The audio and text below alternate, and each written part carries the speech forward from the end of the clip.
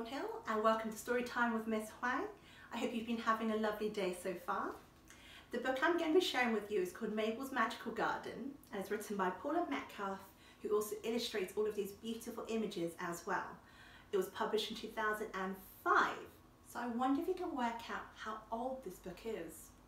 It's one of my favourite books and it's a story about friendship, sharing and the magic of nature. So I hope you enjoy it just as much as I do. At the end, if you keep watching, there will be some questions for you to answer and also some special activities that I will link down below for you. So I hope you're comfortable because we'll begin. Mabel's garden was full of flowers. They gleamed in the sunshine.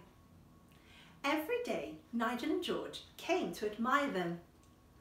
"I wish we had such beautiful flowers in our garden," said George. That's a nice thing to say. "They look like pretty jewels," said Nigel. "Oh, and they smell like perfume," said George. Sometimes Mabel's friends stayed all day. They had such fun. They didn't want to go home. But they're dancing.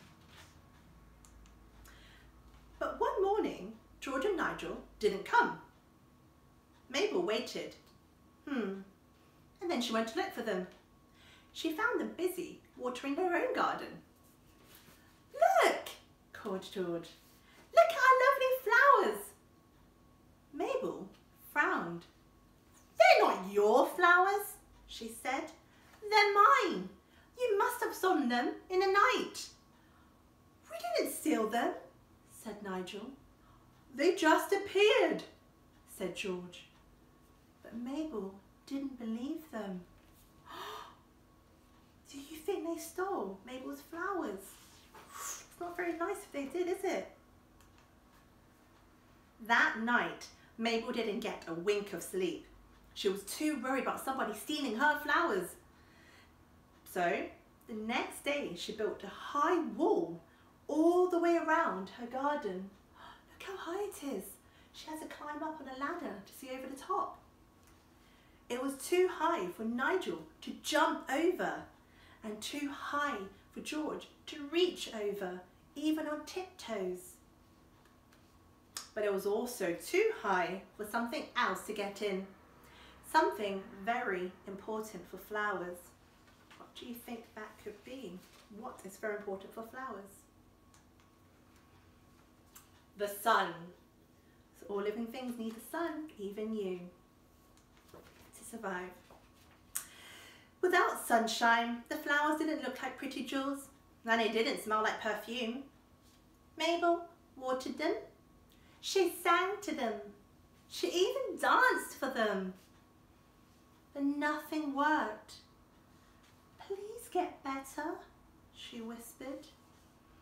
Inside the wall, Mabel and her flowers grew sadder and sadder. Oh no. Outside the wall, something wonderful had happened.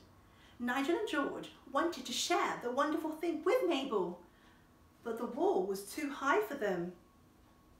So how are they going to get her to see? But it was not too high for the little bird. He flew up and perched on the top. "Mabel," he called, "come and see." She put a ladder against the wall and began to climb. When she got to the top, Mabel couldn't believe what she saw. What do you think she will see? Thousands of flowers everywhere. "They're so beautiful," gasped Mabel. But where did they come from? Nobody knew. Look how lovely they are. How did the flowers get there? How did all of those flowers get there? Just then, there was a huge gust of wind. "Look, everyone," called Nigel. "Look at the seeds flying." Mabel started to laugh. "Oh, so that's how the flowers have been spreading." "Yes," said George. "And if we take the wall down, they'll spread into your garden too." We're going to take the wall down.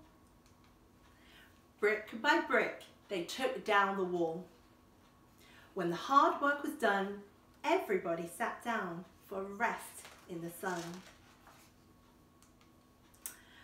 Aren't we lucky to have such lovely flowers, sighed Nigel.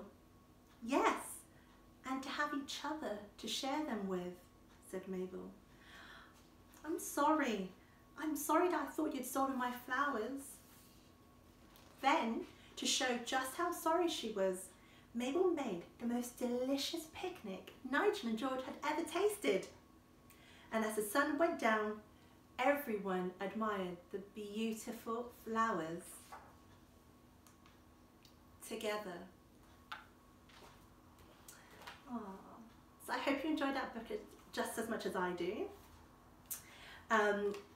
In terms of a couple of questions I want to ask you. So Mabel thought that her friends had stolen her flowers.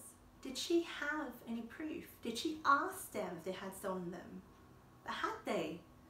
And then how did they react? How did they respond to when she accused them of stealing her flowers? What did they do? Did they get angry with her? Were they sad? What did they try to do for Mabel? And then when Mabel realised that she actually had wrongly accused them, that they didn't actually steal their flowers, what did she do to make up for it? So it's a couple of things we need to think about. So have you ever wrongly accused someone? Have you wrongly told someone off for doing something that actually they didn't do? And if that was the case, how did they react? Were they sad? Were they angry? And then afterwards, what did you do about it? How did you make them feel better? How did you make them feel less hurt? How did you say that you were sorry? So there's a couple of questions for you to think about. In terms of activities, I'm going to put a link down below, as I mentioned. But in terms of some that you could do quite quickly, you can make sure that the gardens around you are looked after, the flowers are watered. You could plant your own seeds. You could find out actually how the seeds were dispersed. So in this particular book, the seeds were dispersed by wind. Are there any other ways that seeds can be dispersed, can be spread around so that they can then grow? How can we help seeds grow well around us? So a couple of things for you to do. Enjoy, and I'll see you next time. Goodbye.